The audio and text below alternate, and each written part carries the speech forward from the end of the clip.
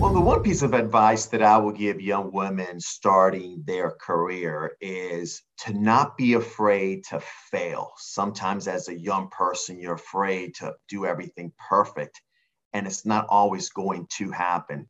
So, don't be afraid to fail because when you do fail, fail fast. And what I mean by fail fast is, get up, keep moving forward. The knowledge and experience that you're going to gain from that failure will help you towards future success. So, an example of that, let's say you make a mistake, you decide to take on a strategy, or you go after a particular project that just doesn't end up with the right results. Well, everything that went wrong is then going to help you in your future projects to avoid. So that can kind of be like your checklist.